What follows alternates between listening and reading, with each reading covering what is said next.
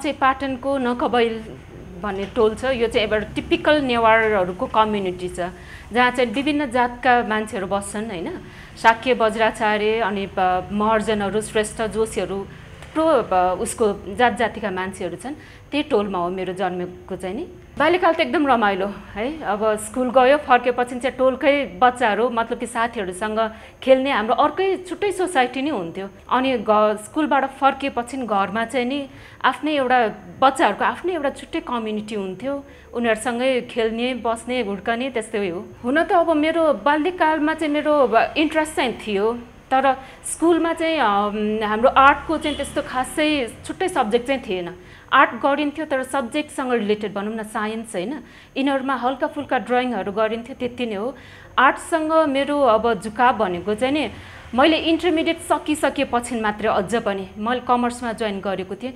त्यो बेला मात्र मलाई थाहा थियो कि फाइन आर्ट्सको पनि यसरी एकाडेमिकल्ली पढ्न सकिन्छ भन्ने कुरा त्यहाँबाट मात्र थाहा भयो। र थाहा हुने बित्तिकै मैले चाहिँ ललित कलामा चाहिँ नि इन्टरमिडिएट जोइन गरेको। त्योभन्दा अगाडि इन्ट्रेस्ट भएर पनि मलाई चाहिँ नि मौका मिलेन भनौँ न, आर्टको चाहिँ यसरी हुन्छ। अनि त्यो बेलामा एक्जिबिसन हुने भन्ने पनि थाहा नै थिएन आर्टिस्टहरूको। अनि जे जति हुन्थ्यो एक्टिभिटिजहरू काठमाडौँमा मात्रै सीमित भएको कारणले पनि त्यस्तो भएको हो किन। इन्ट्रेस्ट चाहिँ मलाई print making, what is print making भन्ने कुरा पनि मलाई थाहा थिएन कि। इन्टरमिडिएट मैले ललित कलामा पढिराखेको बेलामा पनि त्यहाँ चाहिँ नि सिनियर स्टुडेन्ट्सहरू हुन्थ्यो नि, दाइ दिदीहरूले चाहिँ प्रिन्ट मेकिङ गर्नुहुन्थ्यो। अनि उनीहरूको मेसी ड्रेस हैन, लुगाहरू फोहोर अनि हातहरू पनि एकदम फोहोर। अनि मलाई चाहिँ त्यो सब्जेक्ट नै मन नलाग्ने थियो कि। अनि मैले त्यो प्रिन्ट मेकिङ के हो भन्ने कुरा मैले बुझ्ने चेष्टा पनि राखेन। I just ignore it. But later on intermediate सकिएपछि मैले इमिडिएटली मैले ब्याचलर पनि जोइन गरिनँ हैन। मलाई त्यहाँ चाहिँ नि यो आर्टमा चाहिँ खालि हेड स्टडी हाम्रो स्टिल लाइफ हुन्थ्यो। अनि त्यस्तै सब्जेक्ट मात्र भएको हुनाले मैले खोजेको सब्जेक्ट यो होइन आर्टमा भन्ने जस्तो लाग्यो कि। So I didn't continue bachelor. अनि पछि चाहिँ तर मेरो साथीहरू फाइन आर्ट्सको साथीहरूसँग लिङ्क चाहिँ थियो। अनि उहाँहरूले चाहिँ नि साथीहरूले चाहिँ मलाई हाम्रो उमाशङ्कर सर सीमा शाहको चाहिँ नि सीमा म्यामको चाहिँ नि सिद्धार्थ आर्ट ग्यालरीमा एक्जिबिसन भइराखेको छ प्रिन्ट मेकिङको, हेर्न जाउँ भनेर चाहिँ मलाई बोलाएको थियो। त्यहाँ हेर्न जाँदाखेरि चाहिँ मैले जुन कामहरू देखेँ नि त्यहाँबाट चाहिँ मलाई एकदम इन्सपायर भएको। घरमा मलाई केही पनि कुरा त्यस्तो थिएन, अब्जेक्सन थिएन। तिमीलाई जे मनपर्छ त्यो पढ भन्ने चाहिँ हाम्रो आमाले पनि बुवाले पनि मेरो होल रेस्ट अफ द फ्यामिलीले पनि मलाई चाहिँ नि फ्रीले नै छोड्नु भएको थियो कि आफ्नो इन्ट्रेस्ट भएको सब्जेक्ट चाहिँ पढ्नुपर्छ भनेर चाहिँ नि। आर्ट पढ्न जाने बेलामा चाहिँ नि अब कन्सेप्टको खासै कुरा नै हुँदैन थियो कि।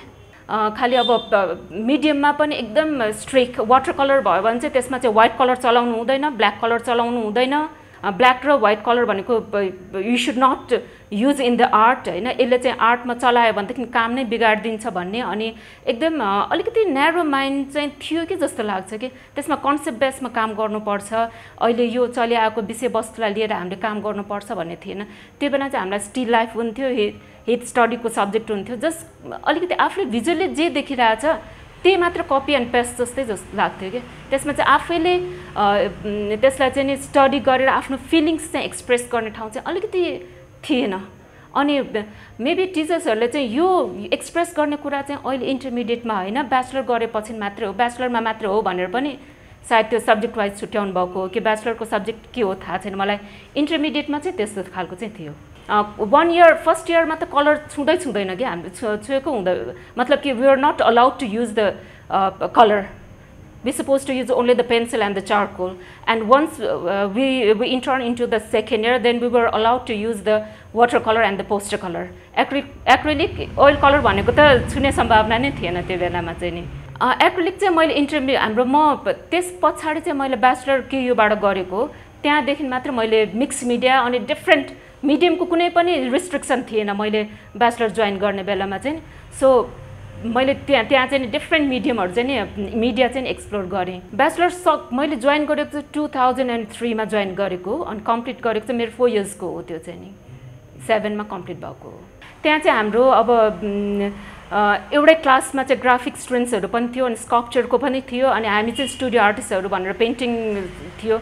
अब हामी स्टुडियो आर्टिस्ट भए पनि हामीलाई चाहिँ नि we were allowed to use the different media के। स्कल्पचरको पनि त्यसमा मिक्स गर्न मिल्थ्यो अनि इभन त्यहाँ चाहिँ प्रिन्ट मेकिङ छुट्टै सब्जेक्ट थिएन र तैपनि मैले प्रिन्ट मिडियालाई पनि मैले त्यसमा एक्सप्लोर गरेँ। एकदम रमाइलो थियो। स्कल्पचर पनि एभ्रिथिङ तपाईँलाई चाहिँ आफ्नो कन्टेक्स्ट आफ्नो भनौँ न कन्सेप्टसँग जे कुरा चाहिँ नि डिमान्ड गरेर आफूले खेलाउन सक्यो त्यो चाहिँ नि हाम्रो टिचर्सहरूले चाहिँ हामीलाई एकदम एप्रिसिएट गर्नुहुन्थ्यो। आर्ट फिल्डमा चाहिँ नि भनौँ न 2 डेकेड्स जति नै भयो। हजुर आर्ट के हो भने चाहिँ यो चाहिँ एकदम अलिकति डेफिनेसन मैले अहिले जे दिन्छु त्यो मलाई भोलि दिँदाखेरि पनि त्यही चाहिँ हुन्छ भन्ने चाहिँ छैन है।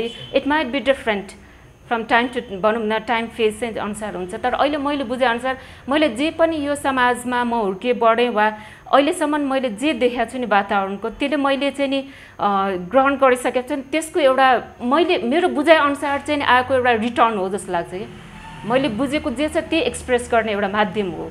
त्यो त आर्टिस्टमा डिपेन्ड हुन्छ। कसैले चाहिँ दिनुपर्छ भनेर त्यो अनुसार काम गरिराख्नु भएकाहरू छन् होइन। कसैले आफ्नो फिलिङ्सलाई मात्र एक्सप्रेस गरिराखेको छन्। सो त्यो त आर्टिस्टमा डिपेन्ड हुन्छ। त्यो आर्टले चाहिँ सधैँ केही सन्देश दिनै पर्छ भन्ने चाहिँ छैन। तर इट्स फ्री सब्जेक्ट भनौँ न। I am the first person involving in this field. उहाँहरूले चाहिँ नि आर्टमा चाहिँ मलाई यही गर भनेर पनि अहिलेसम्म केही गर्नुभएको चाहिँ छैन है। म सुरुमा इन्टरमिडिएट पढ्दाखेरिको जुन मलाई इन्भाइरोमेन्ट दिनुभएको छ अहिले पनि मलाई फ्री नै छ यसमा चाहिँ नि। म अब इन्टरनेसनल्ली वर्कसपहरू यताउति एक्जिबिसनहरूमा पार्टिसिपेट हुन जान्छु। त्यहाँ पनि मलाई सपोर्ट नै छ। किन भन्छ आर्टिस्टहरू नेपालबाट बाहिर जाने बेलामा चाहिँ फाइनेन्सियली हामीलाई कसैले सपोर्ट गरेको हुँदैन कि। आफ्नै प्लेन टिकट फेयरहरू आफैले बेयर गर्ने कहिलेका चाहिँ सबै कुरा आफैले बेयर गरेर पनि हामी जानुपर्ने हुन्छ। त्यस्तो अवस्थामा पनि मेरो फ्यामिलीले मलाई चाहिँ सपोर्ट नै गरिराख्नु भएको छ। So I am very happy. मैले 2013 को राख्नुको कारण पनि it's been long time that I haven't done the solo exhibition होइन। अनि जति पनि भिजिटर्सहरू आउनुहुन्छ उहाँहरूले चाहिँ मेरो पहिलोको काम के कस्तो थियो त अहिलेसम्मको काम यो चाहिँ मेरो अहिले रिसेन्टली कामहरू हो होइन। सो 13 देखि अहिले 2022 भनौँ न यो 11 इयर्सको जुन फेजमा छ मेरो काम कहाँबाट कसरी मैले जर्नी गरिराखेको छु आर्ट फिल्डमा उहाँहरूले चाहिँ एउटा हेर्ने मौका पनि पाउने भएको हुनाले मैले 2013 को एउटा पिस मात्रै राखेको अनि त्यसपछि 17 त्यसरी जमजम गरेर चाहिँ राखेको छु। सुरुमा मैले इन्टरमिडिएट हुँदाखेरि चाहिँ जुन अब स्टुडेन्ट्सहरूले खेलिराखेको त्यो मेसिनेस हुन्छ नि त्यो देख्दा त्यो चाहिँ मलाई अलिकति यस्तो पनि सब्जेक्ट पढ्ने हो र भन्ने जस्तो लागेको थियो। तर once I started to learn the technique everything त्यो प्रोसेस त्योहरू नै एकदम रमाइलो रहेछ कि त्यसको एन्ड प्रडक्ट आउने त छँदैछ। त्यो बाहेक जुन काम गर्छ नि एउटा रफ पेपरमा पहिला आफ्नो डिजाइन वा आफ्नो कन्सेप्टहरू लेखेर अनि त्यसपछि मेन जुन आफ्नो म्याट्रिक्स छ त्यसमा ट्रान्सफर गरेर अनि प्रेस थ्रु त्यसलाई रन गर्ने जुन प्रोसेस छ यसको step by step each and every स्टेपको चाहिँ नि च्यालेन्जिङहरू छ होइन। त्यो च्यालेन्जिङहरूलाई चाहिँ एक्सेप्ट गर्दै खेल्दै जाँदाखेरि चाहिँ त्यो प्रोसेस नै एकदम रमाइलो छ। अहिले चाहिँ मैले किनेको छु आफूलाई। तर म्याक्सिमम यहाँ जुन मैले गरेको कामहरू मेरो आफ्नै प्रेसमा गरेको भन्दा पनि मैले उमाशङ्कर सर सीमा म्यामकोमा अनि बिन्दु छ नि सौरगङ्गा पृथ्वी उहाँहरूको स्टुडियोमा गरेको कामहरू छ। So I am so happy to have such kind of teachers and friends around होइन जसले मलाई कुनै पनि बेला काम चाहियो मलाई प्रेस युज गर्नु पर्यो भनेदेखि चाहिँ they always allowed me to use there space. So I really want to thank to all my teachers and the friends. So काम सेल हुँदैन भन्ने चाहिँ मलाई खासै टेन्सन चाहिँ छैन। एक्जिबिसनमा नभए पनि कलेक्टर्सहरू चाहिँ इभन पर्सनल कन्ट्याक्टमा पनि मेरो कामहरू चाहिँ लिइराख्नु भएको छ होइन। सो धेरै थुप्रो मात्रामा किनेको त छैन तर आइ am satisfied with my work. प्याटर्नहरूमा change स्टाइलमा change आउने भन्ने कुरा चाहिँ काममा एक्सप्लोर गर्दा गर्दै नै इट्सेल्फ आउँछ कि त्यो चाहिँ म यसमा जबरजस्ती प्याटर्नमा चेन्ज ल्याउँछु वा काममा म चेन्ज ल्याउँछु मेरो पुरानो गरेर राखेको स्टाइल चाहिँ नि भ्युअर्सहरूलाई वाक्क लाग्छ होला त्यो भन्ने हिसाबले म कहिले पनि गर्दिनँ कि मेरो कामले चाहिँ डिमान्ड गर्यो भन्ने मात्र हो त्यो इट्सेल्फ आउँछ नि त्यो काम गर्दै गर्दा चाहिँ नि। अनि काम गर्ने बेलामा पनि डिस्प्ले जुन गरिन्छ नि डिस्प्ले गर्ने बेलामा चाहिँ आफूले जति पनि गरेको कामहरू सबै डिस्प्ले गर्नुपर्छ भन्ने छैन। आफूलाई सेटिस्फाई भएको कामहरू मात्रै डिस्प्ले गर्ने हो। त्यही भएको हुनाले चाहिँ नि बिचबिचमा चाहिँ पहिलोको कामको प्याटर्न्सहरू स्टाइल्सहरू आउँछ होला होइन। सो इट डजन्ट म्याटर कि त्यो स्टाइलमा चेन्ज कलरमा चेन्ज प्याटर्नमा चेन्ज भनेको त्यो अटोमेटिकल्ली त्यसमा फ्लुएन्टली आइहाल्छ। त्यो चाहिँ बिस्तारै त्यो एक्सप्लोर चाहिँ गरिराख्नुपर्छ कन्टिन्युटी चाहिँ हुनुपर्छ जस काममा चाहिँ नि। मैले जहिले पनि काम गर्नु अगाडि चाहिँ म कन्सेप्ट सोचिहाल्छु म के गर्ने त कुन सब्जेक्टमा काम गर्ने अनि त्यो सब्जेक्ट म्याटरलाई चाहिँ मैले आफ्नो काममा चाहिँ कसरी एक्सप्रेस गर्ने भनेर अनि त्यो गर्ने कन्टेक्स्टमा मैले कुन मिडियालाई चुज गर्दा बेटर होला त पेन्टिङमा वा प्रिन्ट मेकिङ वा मिक्स मिडियामा वा कुनै इन्स्टलेसनमा केमा त्यो सब्जेक्ट मिडिया चाहिँ फिगर आउट गर्ने हो। त्यसपछि चाहिँ नि बिस्तारै खेल्दै जाने हो। जसलाई यो कामहरू पनि मैले सुरु गर्ने बेलामा चाहिँ यो यसरी नै गर्छु भनेर मैले गरेको थिएन क्या। सुरुमा मेरो प्रोसेस चाहिँ नि खालि टोटल्ली प्रिन्ट मिडिया मात्रै थियो। तर प्रिन्ट मिडियामा चाहिँ मैले जुन सोचेको प्रोसेस छ त्यो प्रोसेसले काम गरेन। नगरेपछि अनि अझ के गर्दा बेटर होला भन्ने हिसाबले मैले वुडकट अनि ह्यान्डवर्क नै बेस्ट हुन्छ भन्ने हिसाबले मैले त्यसरी गरेको। यो सुरुमा मैले गरेको बेलामा चाहिँ नि यसरी चाहिँ आएको थिएन। यसको चाहिँ नि फाइनलको छ नि फाइनल वर्क मेरो यस्तै हुन्छ भन्ने चाहिँ थिएन। त्यो काम गर्दै जाँदाखेरि चाहिँ आएको एउटा प्रोसेस हो यसमा। त्यो मैले चाहिँ 5 एलिमेन्ट्सको काम गरेर राखेको। अनि त्यो एलिमेन्ट्सलाई पनि त्यो एलिमेन्ट्स चाहिँ नि भिजुअली कसरी एक्सप्रेस गर्ने, त्यसलाई चाहिँ कसरी मेरो काममा देखाउने भनेपछि मैले पौवा पेन्टिङको जुन एलिमेन्ट्सहरू युज हुन्छ नि त्यसमा वाटरमा खेल्ने, क्लाउड्सहरू खेल्ने, त्यो कुराहरू चाहिँ त्यहाँबाट लिएको मैले 5 वटा एलिमेन्ट्स। अनि त्यसलाई चाहिँ नि यो काममा चाहिँ मैले कसरी गर्ने त्यो त मैले प्रिन्ट मेकिङमा अरू मिडियाबाट पनि खेल्न सक्थेँ। त्यसमा इन्ग्रेभिङ पनि गर्न सकिन्थ्यो होला, सायद त्यसमा चाहिँ नि एचिङबाट पनि गर्न सकिन्थ्यो होला। एचिङबाट मैले पहिले पनि यो इम्बोज टेक्निकमा काम गरेको थिएँ। तर यो कामको लागि एचिङमा गर्नुभन्दा पनि वुड बी बेटर है, किनकि वुडमा भए चाहिँ आफूलाई चाहिएको डेप्थ अनुसार गर्न सकिन्छ। अनि मसिनो मोटो पनि लाइनहरू आफ्नै हातमा छ त्यो भन्ने हिसाबले मैले वुडकटको टेक्निकलाई लिएको। 5 मा चाहिँ अर्थ भयो, वाटर भयो, स्काई भयो, स्पेस भयो अनि फायर, यो 5 वटा एलिमेन्ट्सलाई लिएर काम गरेको। यसमा तपाईँले यो रोमा हेर्नुभयो भने चाहिँ प्याटर्न्सहरू 5 वटा एलिमेन्ट्सहरूलाई चाहिँ मैले मिक्स गरेर खेलेको छु है यसमा। जसलाई यहाँनिर वाटर छ, यो चाहिँ क्लाउड्सहरू भयो होइन। अनि यो रिबन्सहरूलाई चाहिँ मैले एयरलाई रिप्रेजेन्ट गर्न खोजेको छु, किनकि चाहिँ एयरको त कुनै भिजुअल फर्म छैन होइन, सेप छैन। अनि पौवामा चाहिँ जुन गडेसेसहरूले लगाइराख्नु भएको चाहिँ जुन स्यासेसहरू छ नि त्यो चाहिँ एकदम फ्लो भइराखेको छ। सो त्यो फ्लो चाहिँ एयरले मात्र फ्लो हुन्छ, अदरवाइज त्यो स्टिल हुन्छ नि। सो त्यसलाई चाहिँ मैले यो इनरबाट गरेको हो। अनि फायर इनर त भइहाल्यो। अर्थलाई चाहिँ मैले यो फ्लोरल प्याटर्न्सहरूबाट गरेको हो। त्यो टेक्स्टहरू अर्को प्लेटमा गरेको काम चाहिँ मेरो जिङ्क प्लेटमा काम गरेको। त्यो सबै जिङ्कमा चाहिँ नि एसिडले बाइट गरेर गरेको कामहरू भयो। कुनै चाहिँ इम्बोज छ, कुनै चाहिँ इन्ट्याग्लो टेक्निकबाट पनि गरेको मैले कामहरू चाहिँ टेक्स्ट चाहिँ। अनि नेवारी टेक्स्ट नै राख्नुको कारण चाहिँ किन पनि भन्दाखेरि चाहिँ नि यो नेवारी टेक्स्ट जुन रञ्जना लिपि भन्छ त्यो भनेको हाम्रो नेपालको राष्ट्रिय भन्न टेक्स्ट हो, त्यो लिपि हो। यो न कि यो चाहिँ खालि नेवार समुदायसँग मात्र यो सम्बन्धित छ भन्ने कुरा चाहिँ होइन। यो चाहिँ सम्पूर्ण नेपालीहरूको साझा हो के त्यो टेक्स्ट। त्यही भएको हुनाले पनि मैले यो राख्न खोजेको हो। यो एक्जिबिसनको मैले टाइटल चाहिँ नि छे अनि ओभरलुक रियालिटी छे भनेको चाहिँ घर नेवारीमा चाहिँ होइन। अनि हाम्रो नेपालमा चाहिँ अब घरहरू त एभ्रिडे नयाँ नयाँ घरहरू बन्दै गइराखेको छन्। जुन बनिराखेको घरहरू छ त्यो सबै वेस्टर्न इन्फ्लुएन्सेसहरूबाट चाहिँ बनिराखेको छ। हामीले चाहिँ नयाँ घर बनाउनु पर्यो भनेदेखि चाहिँ नि विदेशीहरूको कपी गर्छौँ है। अब त्यो कपी गर्नु नराम्रो त म मान्दिनँ, एकदम राम्रो हो है। अब कपी किन गर्ने त त्यो कुरा हो मेन चाहिँ हाम्रो बुझ्नुपर्ने है। कपी गर्दा राम्रो हुन्छ तर हामीले आफ्नो मौलिक आफ्नै पन पनि छ नि त्यो कुरालाई पनि बिर्सनु हुँदैन कि जस्तो लाग्छ कि। किनभने चाहिँ हाम्रो त्यो घर बनाउँदैछ त नेपालमा बनाउँदैछ, तर यहाँको हावापानी माटो हेरेर चाहिँ त्यसलाई सुहाउँदो खालको चाहिँ बनाउनु पर्छ भन्ने जस्तो मलाई लाग्छ। जसलाई पहिलेको घरहरू चाहिँ 4 तलाभन्दा माथि हुँदैन थियो जुन काठमाडौँ भ्यालीमा घरहरू। अनि त्यो घरहरू चाहिँ नि अब जति पनि बनिराखेको छ मटेरियल्सहरू लोकल मटेरियल्सहरूले नै बनिराखेको छ। त्यसैले चाहिँ अनि घरहरू फेरि भत्काएर नयाँ बनाउनु पर्ने बेलामा पनि फेरि त्यहाँको मटेरियल सबै 100% नै रियुज हुन्छ कि त्यसमा चाहिँ नि। सो त्यसमा चाहिँ वेस्ट भनेको केही पनि जाँदैन थियो। अनि त्यति मात्र होइन कि जुन घरको फसादहरू छ त्यो फसादले एउटा हाम्रो नेपालको कल्चरलाई नै झल्काउँछ। त्यसमा आफ्नै खालको स्किल छ आर्टिस्टहरूको होइन। अनि त्यो हाउस ओनरको पनि स्टेटस त्यसले रिप्रेजेन्ट गरिराखेको हुन्छ, आफ्नो कल्चरलाई पनि त्यसले देखाइराखेको हुनाले चाहिँ हाम्रो त्यो मौलिकपनलाई चाहिँ हामीले छुट्याउनु हुँदैन, हामीले चाहिँ नि बिर्सनु हुँदैन भन्ने मेन मेरो मोटिभ नै त्यही हो। यो पेन्टिङ चाहिँ ओभरलुक रियालिटीको थिममा काम गरेको होइन। यसमा चाहिँ मैले 5 एलिमेन्ट्स जुन चाहिँ हाम्रो आकाशदेखि यो अर्थसम्म पुरै है त्यो एलिमेन्ट्सको ठुलो रोल हुन्छ। अनि पुरानो घरहरू बनाउने बेलामा पनि त्यो एलिमेन्ट्सलाई चाहिँ एकदम ब्यालेन्स हुने किसिममा बनाइराखेको भन्ने कुरा चाहिँ मैले देखाउन खोजेको। अनि यसमा चाहिँ स्पेसियली मैले घरको फसादमा हुने झ्यालहरूको स्टाइललाई देखाउन खोजेको। यसमा चाहिँ स्पेसल्ली फर्स्ट फ्लोरमा चाहिँ पहिले टिकी झ्याल, पाँचुका झ्याल यस्तो खालको झ्यालहरू हुन्थ्यो हैन। अझ पनि बेसिकली यो हाम्रो यो सडकतिरको घर भयो भनेदेखि चाहिँ सेक्युरिटीको हिसाबले पाँचुका झ्याल र यस्तो टिकी झ्यालहरू मात्रै हुन्थ्यो। अनि वन्स तपाईहरु चाहिँ चोकबाट के भन्छ रोडबाट चाहिँ चोकमा छिर्ने बित्तिकै आफ्नो सेक्युर एउटा स्पेस आइसकेपछि मात्रै बल्ल यस्तो ओपन झ्यालहरू हुन्थ्यो के। अनि त्यो घरहरू बनाउने बेलामा पनि मान्छेहरूले चाहिँ नि यस्तो सानो सानो पालहरू चाहिँ नि छोडिदिन्थ्यो, त्यो चाहिँ सो द्याट त्यहाँ चाहिँ नि भङ्गेरा अनि पशु पक्षीहरू पनि बसोस् भनेर।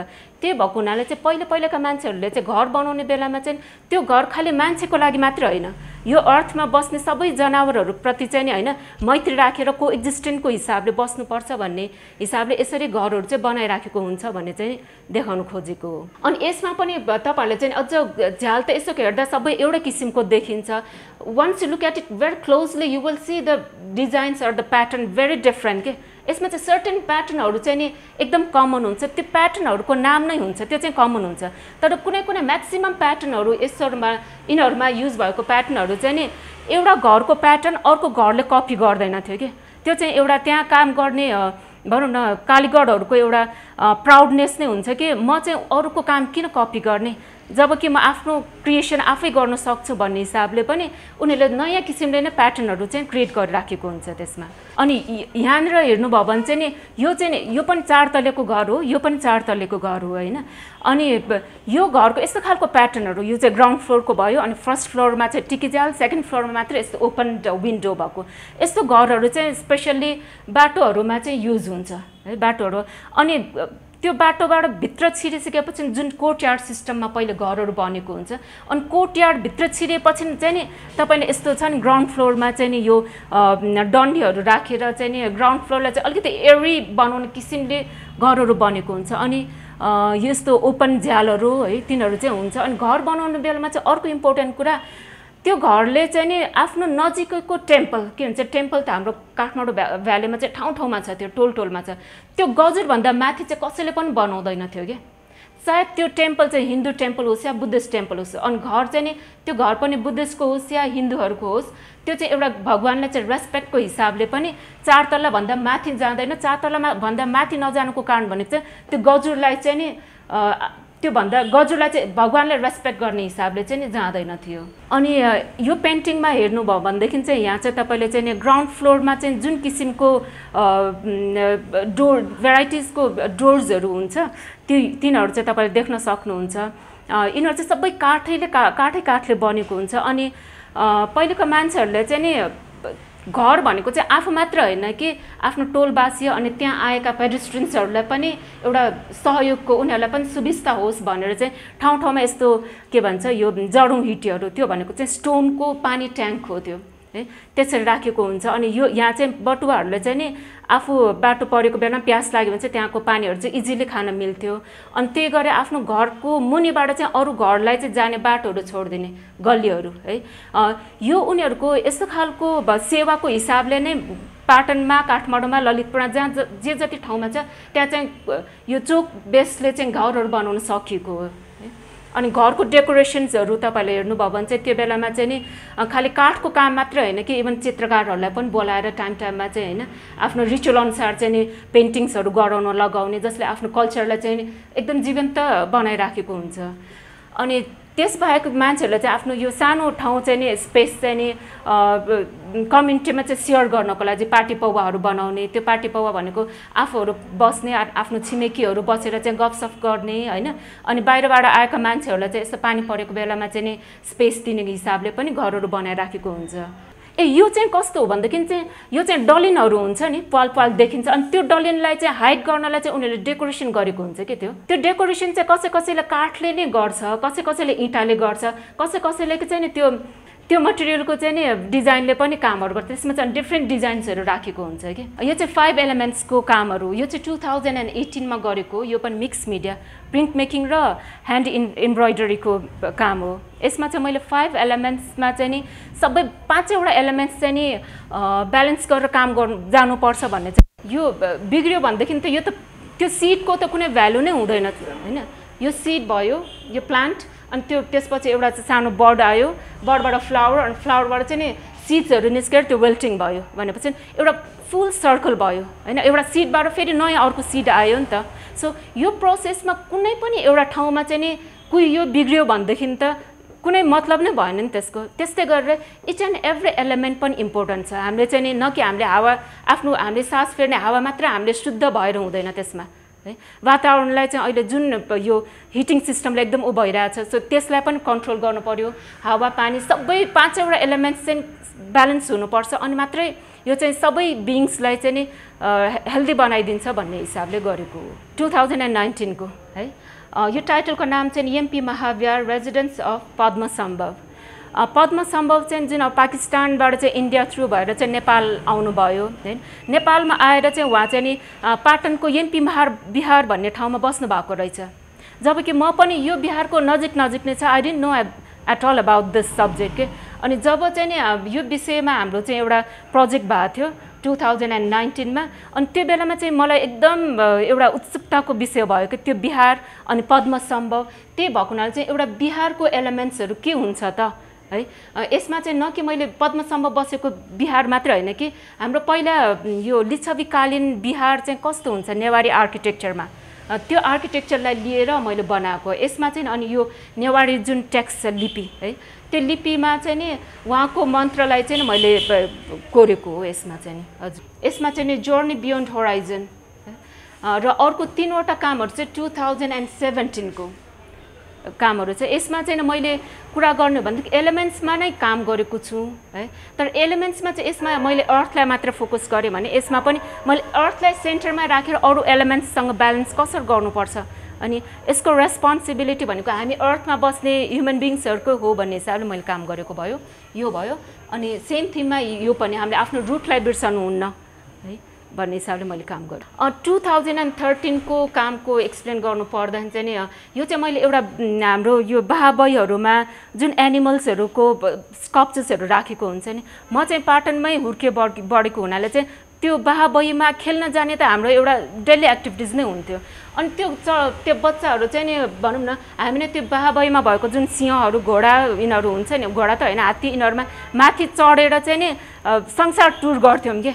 सो त्यही एउटा मेमोरीलाई लिएर मैले गरेको काम भयो यो चाहिँ नि। हजुर, यसमा चाहिँ मैले 5 एलिमेन्ट्स है, अघि नै मैले उता पेन्टिङमा बनाए जस्तै 5 एलिमेन्ट्समा हामीले हाम्रो आफ्नो मान्छेहरू चाहिँ एकदम आफू म र मेरो मात्र भन्ने भावना बढी भयो कि। जसलाई अब गर्मी भयो भन्यो हिटर अन गर्यो, यो के भन्छ एसी अन गर्यो, आफूले मात्रै कुल फिल गर्यो, वा जाडो भयो भने चाहिँ न्यानो आफू मात्र होस् भनेर चाहिँ नि त्यसैमा आफूलाई जुन कम्फर्टेबल हुन्छ त्यसैमा मात्र ऊ भयो के, अट्याच भयो। अनि अरू एलिमेन्ट्ससँग हामीले केयर नै गरेन र अरू मान्छेहरूलाई हामीले वास्ता नै गरेन। सो त्यसरी गर्नु हुँदैन, सबै चाहिँ ब्यालेन्स गरेर गर्नुपर्छ भन्ने हिसाबले मैले काम गरेको। यसमा चाहिँ अनि यो जुन सिम्बल्सहरू छ यसमा 5वटामा 5वटा छुट्टा छुट्टै सिम्बल्सहरू छ।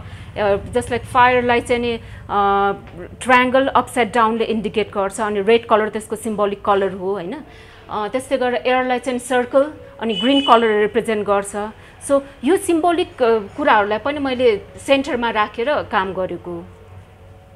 इग्नोरेन्स अफ पिपल भनेर चाहिँ नि पद्मसम्भव गुरु चाहिँ नि यहाँ काठमाडौँमा आइसक्नु भएपछि उहाँले चाहिँ नि बुद्धिज्मलाई धेरै प्रचार प्रसार गर्नुभयो कि। बुद्धिज्मको प्रचार प्रसार मात्र होइन कि उहाँले चाहिँ नि नेपालमा चाहिँ आएर धेरै जबहरू पनि गर्नुभयो, अनि धेरै उहाँले चाहिँ धेरै आफ्नो नलेज पनि धेरै उहाँले चाहिँ इन्हान्स गर्नुभएको थियो कि।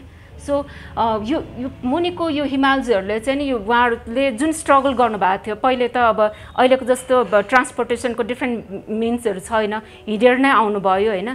सो आफ्नो शरीरलाई त्यसरी कष्ट दिँदा दिँदै पनि उहाँले चाहिँ एउटा म मात्र होइन कि सम्पूर्ण मान्छेहरूलाई चाहिँ एउटा धर्मको भनौँ न रस चाहिँ नि दिनको लागि चाहिँ यहाँ आउनुभएको कुरालाई मैले देखाउन खोजेको हो।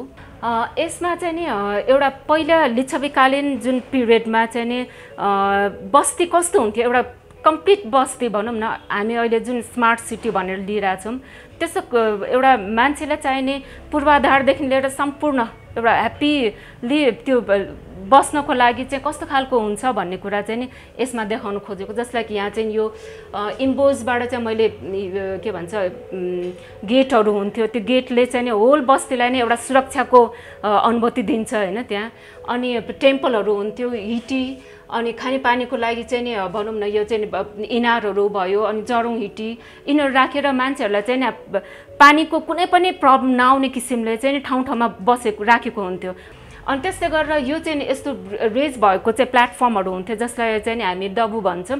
त्यो डबुमा चाहिँ नि डिफ्रेन्ट रिचुअल्सहरू पर्फर्म गर्ने, अनि कुनै कुराहरू अनाउन्स गर्नु पर्यो भनेदेखि चाहिँ त्यो ठाउँमा आएर चाहिँ अनाउन्स गर्ने। अनि स्पेसहरू पनि टोटल्ली फ्री स्पेसहरू हुन्थ्यो त्यहाँ चाहिँ नि। अनि त्यो स्पेसहरूमा चाहिँ नि आफ्नो अन्नबालीहरू सुकाउनेदेखि लिएर बच्चाहरू खेल्ने अनि केही अरू एक्टिभिटिजहरू गर्नु पर्यो भने पनि स्पेसहरू चाहिँ हुन्थ्यो। अनि अर्को कुरा चाहिँ नि यो टेम्पल चाहिँ ठाउँ ठाउँमा हुन्थ्यो। अनि त्यो टेम्पल नजिकै घन्टा हुन्थ्यो, त्यो घन्टा चाहिँ भगवान्लाई वर्सिप गर्नलाई मात्र होइन कि त्यो टोलमा चाहिँ कुनै किसिमको आपद पर्यो भनेदेखि चाहिँ अलार्म गर्नको लागि पनि बजाउँथ्यो। अर्को इन्ट्रेस्टिङ कुरा मलाई यसमा चाहिँ के एड गर्न मन लाग्छ भनेदेखि यो हिमाल पहाड चाहिँ हामी जहाँबाट पनि देखिन्थ्यो त्यो बेलामा चाहिँ नि। सो ब्युटिफुल भ्यू चाहिँ नि, राम्रो भ्यू चाहिँ नि जुनसुकै ठाउँबाट पनि हामीले बसे हेर्न सकिन्थ्यो। अहिले चाहिँ त्यो कुराहरू चाहिँ केही पनि छैन।